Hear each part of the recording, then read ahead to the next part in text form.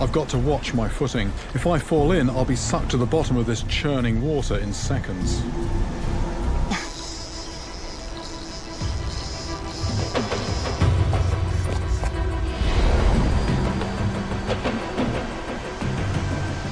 Went a bit slack then, but the water is just moving around so much, it's actually gone in some of the water that's coming towards me. This feels a good size because I'm just hoping if there's crocs that they'll prefer the fish to me.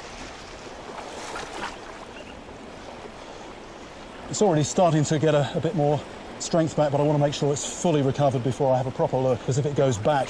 You've got big eyes, and then you've got this protrusible jaw. And when it actually opens that quickly, it's almost